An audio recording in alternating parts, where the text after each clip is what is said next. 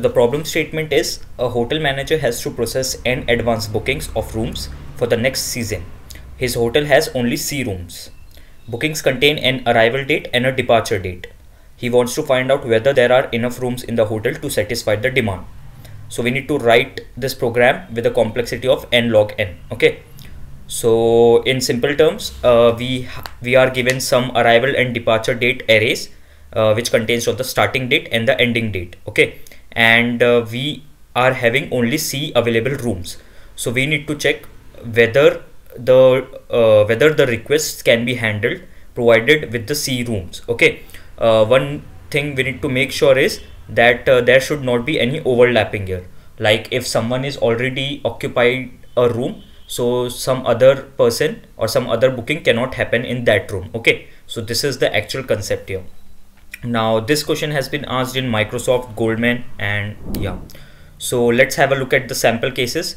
So suppose input 1 is this is the arrival dates and these are the departure dates. Okay, so how to understand this input?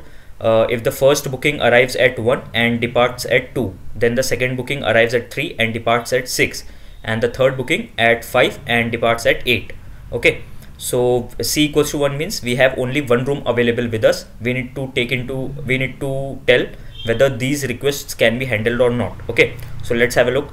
The first booking comes at 1 and ends at 2. Okay, so we have one room, we will allocate it to it. Then after 2, the room gets empty. Okay, then again the second booking comes at 3 and ends at 6. So for 3 to 6, this is occupied. Now the third booking comes at 5. So as you can see, there is overlapping here. This third booking comes within an interval of the second booking. Okay, so that's why the third booking cannot happen, and hence we return 0, because at day 5 there are 2 guests in the hotel but we have only one room because C equals to 1. So this is the problem statement in general terms. So let's first discuss the logic. So as you know that we are provided with some interval arrays, which is the start date and the end date. So we will first sort these arrays. Okay, so why sorting? Because we need to make sure that the bookings are happening in the sequence they appear. Okay, so first we'll write a custom sort method to sort all the intervals on the basis of the smaller starting time first. Why smaller starting time first? Because we need to handle each and every request, and we should not make some request pending instead of moving to the next one. Okay, now the second step is make use of a min heap priority queue to store the ending times of the ongoing jobs in ascending order. So why we are making use of a min heap here? So as you know that min heap has the property that whenever you insert some elements into it, it all automatically gets sorted in the increasing order and the minimum element stays at the top. Okay, so whenever we need to get access to the minimum element, so far we can just access the topmost element or the first element of the queue, and we will get access to the minimum element. So I'll help you understand while we are making use of priority queue here. Okay, so the third step is if the starting time of the current job is greater than or equals to topmost element of the min heap, then pop the min element from the min heap. Okay, so why this step? If the starting time of the current job is greater than or equals to topmost element would be the minimum ending time so far. Okay, so when the current job comes, the starting time is 3 and the ending time of the previous job was 2. So as we know that this is greater than this, so it means that the room is empty and we can allocate. So that's why we'll pop the minimum element from the min heap, as this request is handled successfully. That's why we pop out that element. At any given instance, if the size of the min heap represents the size of the number of rooms occupied. Why so?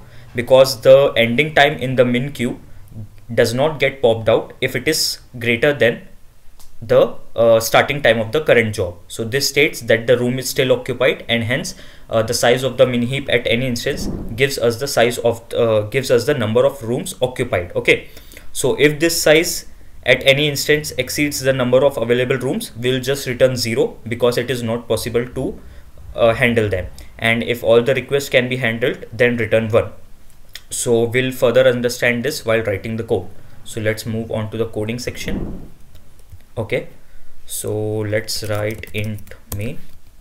Let's take into account the given input only. So 1352268 int a equals to int array a equals to 135, and the departure with d as 3 is 268 2,6,8. okay, so how to understand this? This is the starting time, this is the ending time for the first request, similarly for second request, similarly for third request. Okay, now let's take int c equals to number of available rooms, which are 1 in this case, c equals to 1, and let's call a method, let's hotel, and this will return boolean. Okay, so c out hotel booking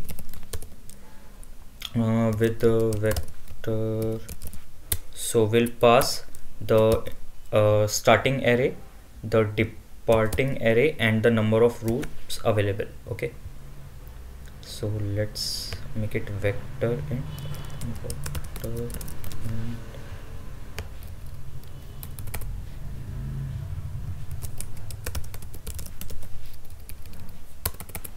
okay, so now let's put semicolon here, and just return 0 as int, as return type of main is int here. Okay, now let's define our method. So the actual code will go here. We need to return boolean type, 0 for it cannot be handled and 1 for it can be handled, hotel booking.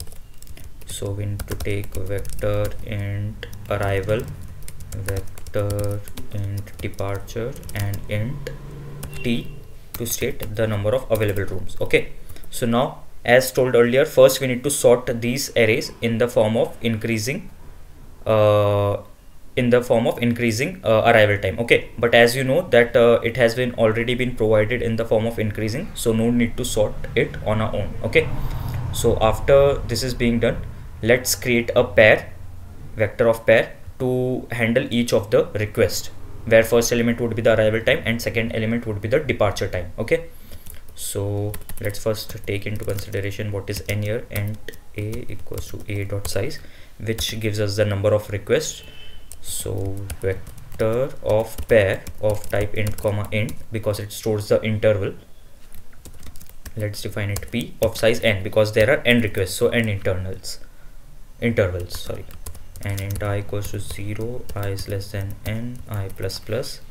So let's push all the requests as a pair into this vector. So p of I equals to, what would be the pair here? Let's make pair.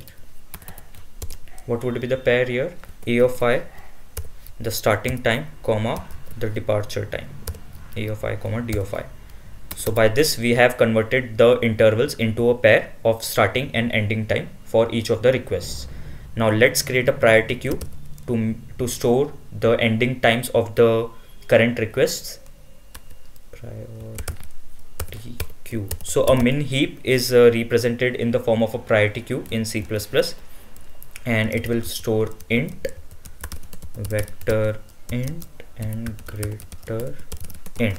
Why greater int? In order to store it as a min heap. For max heap we just need to mention int and vector int, but for min heap we need to mention this particular method that you could read more about in order to understand this syntax. Okay, so this is the logic. We have created the min heap of type int. Now let's push the ending time of the first request, as it is being handled definitely, because we have one room and it will be handled. So second refers to the second element of each of the pair, which is the departure time. Okay, so that's why we have pushed p of 0 dot second, which is the ending time of the first request. Okay, so now let's loop for each of the requests. Int I equals to 1. Why from 1? Because we have already handled the 0th or the first request, which is at 0 index. I is less than n, I plus plus. So we are looping through each of the requests. Now as mentioned, if p of I, first I'll write, then I'll explain. If p of I dot first is greater than or equals to q of what? Q dot top. So if this is happening, then only q dot pop else always push the ending time of the current request into the min heap p of I dot second. Why second? Because second element stores the ending time of each of the request, and if at any time q dot size, which is the which stores the number of requests getting handled, so if it is greater than t, which is the number of available rooms, then just return false, and it cannot be handled. Otherwise, if all the requests are handled, just return true. Okay, so let me explain you this particular part, why this is giving error due to this. Okay, so what we are doing here, as I mentioned, that for priority queue we always store the ending time of the requests that are being handled. Okay, so as we are handling the first request, that's why we push the ending time of the first request.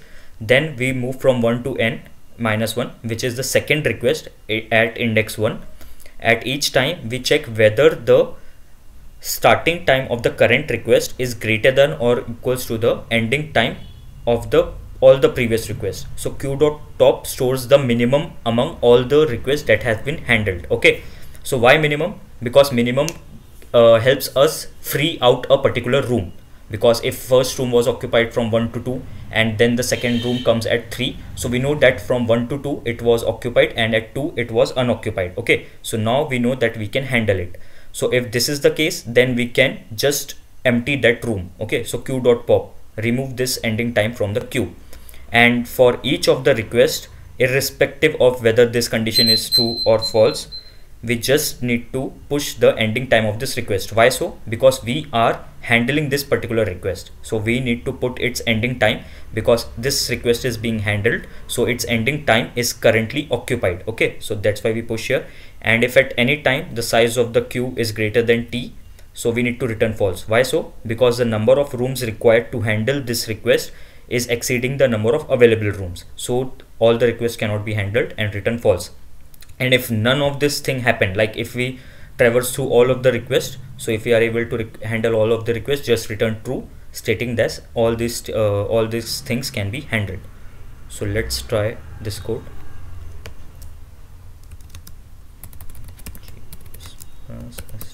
st.cpp-oa.